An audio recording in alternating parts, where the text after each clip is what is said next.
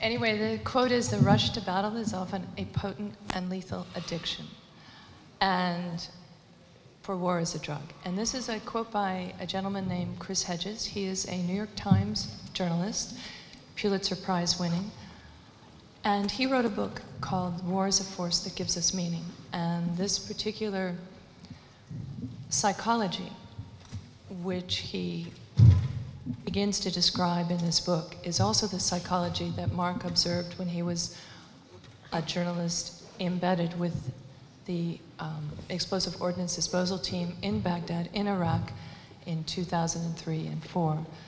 And this is a particular psychology that describes a volunteer soldier who actually chooses to go to this conflict and chooses this particular situation. And he describes that there's a kind of attraction to that choice. And I thought that was very important psychology that began to underline the character in the script, the great script that Mark wrote. I think there's both a tragedy. I think there's a great, great, great tragedy to all war, and I think this war is no exception. But at the same time, my interest was to give this conflict a human face and to enable an audience to actually experience what a soldier experiences based on all first-hand observation that Mark brought back from Iraq. And so that was what was important to me. And I think that there's accuracy and truth and realism that underscores all the images. Well, first of all, there's actually very limited television footage. I think this is a war that is, certainly in my country, is extremely underreported. So that was another reason to pursue it.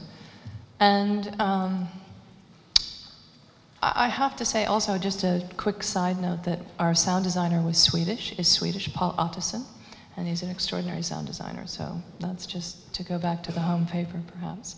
Well, I would have to say that certainly where I live, we don't have that much visual knowledge. There's not a lot of material available to us. In fact, just recently there was an article in the New York Times that cited that there had been obviously over 4,000 soldiers who've been killed in combat in Iraq, and on less than half a dozen photographs have been published.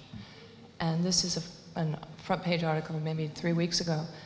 And the journalist proposed that this might be a result of some kind of censorship, an opportunity to sort of shut down information about the war. So my feeling was, this is a very topical film about an underreported war. And so my interest was to bring that information to the audience, especially since the information was based on first-hand observation. So I felt that there was a tremendous amount of truth and honesty there. I think that